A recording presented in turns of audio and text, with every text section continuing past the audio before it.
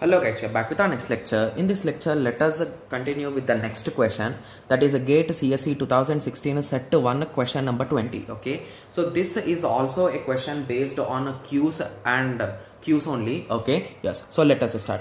A queue is implemented using an array such that NQ and DQ operators are performed efficiently.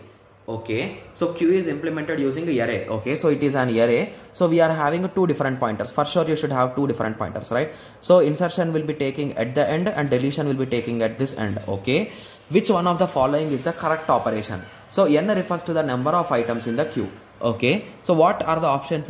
So the first option states that both operations can be performed in big O of one time.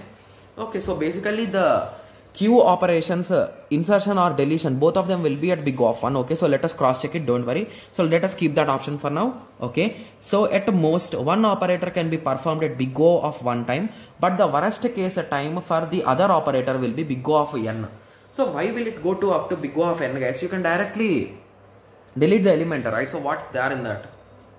Okay, so he's not even asking about circular queue also, it is normal queue only, right? Yes, so you can get both of them in one. So obviously this option is wrong. Similarly, the worst case time complexity for both. Okay, so it's wrong. So basically simply you can say both the operations can be performed at a big O of 1, guys, because you can insert the element, you can add the element at the end, and you can delete the element from one end, right? It's simple. Okay, so both of them can be done at a big O of 1. Okay, yes, so I hope everyone got some basic idea on this. So in the next lecture, let us continue with the next question. Thank you. Thanks for watching. Like, share and subscribe for more awesome videos like this. Thank you.